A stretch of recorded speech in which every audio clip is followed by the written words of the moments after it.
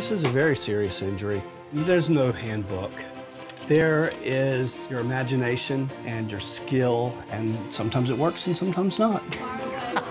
Prosthetics can literally give animals a second chance at life. Hey, handsome big boy, why don't you come out of there? Don't be ugly. Come on. Oh, my goodness. Stop. Come on. I've never done a swan before. This would be my first swan. I've done several other beak prostheses on different birds, but never a swan. And they'll usually just sit. He said, I'm kind of tired of all this. This is one of the biggest birds I see, yes. Swans are huge. What the ISO? I know, big boy. Satara is a mute swan with a damaged beak, and it looks like a snapping turtle injury. Jennifer brings me serious cases, and I see a lot of difficult things from her. She brings me some challenges. Avian medicine is a new science. It really is. That's a good boy. You're so handsome. We have to modify things because there's really nothing out there. You're okay, though. The anesthesia mask started out as a Sprite bottle. The masks that I have, dog and cat masks, would not fit on the bird's face. He's calming down a little bit now. So I cut the bottom off of a 2-liter bottle. It worked out that my anesthesia fittings fit. We have an anesthesia mask. It'll stick out weird. This is a very serious injury. The beak is deformed from the injury to begin with. That's a major issue. A bird's beak is very, very important to their life in every way. The most important thing, obviously, is eating. What some people don't think about is birds have to preen, and they use their beak almost exclusively for preening. So the feathers are vital to life, and to keep the feathers healthy, they need a beak.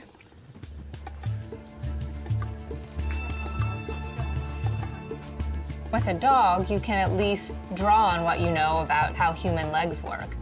If you're building a brand new beak for a bird, you can't exactly draw on what you've learned from your human patients in order to create that device.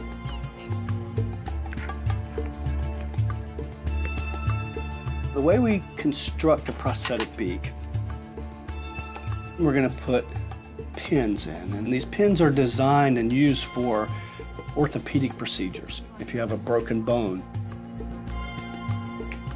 I use the pins more as a scaffolding or a skeleton. We have to think outside the box all the time. Yes, we do. There's new situations that come up, and if it hasn't been seen before, we may not have the equipment for it. And so we have to think, well, how would this work? Let's try that. And sometimes it works and sometimes not. We use an acrylic it's really a dental acrylic.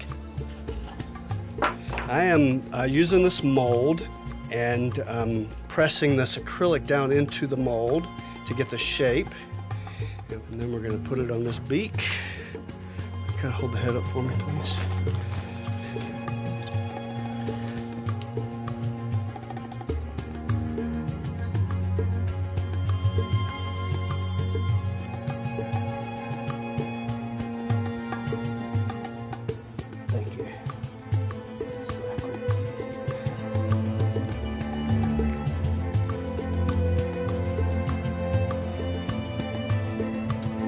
In my mind's eye, I look at it and I see a bird's beak.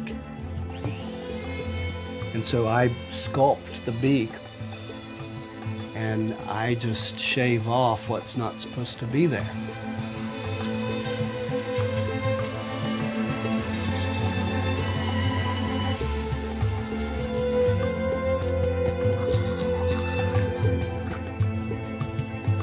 He's been a good boy. Oh, goodness. I wouldn't I think Satara's going to have a dramatic improvement in life. give him a kiss earlier, but First, I believe he's going to be able to preen. Looking good. The other thing is he's always had a problem eating. You know, food was falling from his beak, and I think we've ended that. yeah, I'm happy. It's been a little nerve-wracking, but we made it. Yeah, I think he's already happy. Oh, he says, I can bite you now. Ow! Look at that, he just got me again. The bird can't tell us whether it's worth it. But I think if the bird could talk to us, it would say, if it couldn't eat before and now it can eat, then that was a worthy investment. That was worth it to that bird. I don't think that any of these animals are going, oh my goodness, before I had this beak, I was, an ugly swan. I don't think that's the important message. I think the important message is that we're helping them to be the animals, the card-carrying members of their species, who they fully deserve to be. A general question people ask me all the time is, why care so much about non-human animals when there's so many human animals that need help? Are we ready? I think if we can save an animal and make that animal have a higher quality life by giving them a prosthetic tail or limb, No, he did great there. That's exactly what he's supposed to do. then we are obligated to do it. Because what it does is it sends the message that animals aren't just sort of there for our own entertainment and amusement.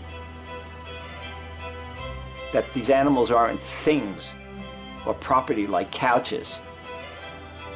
It sends a message that they are sentient beings who have a right to a full and rich life.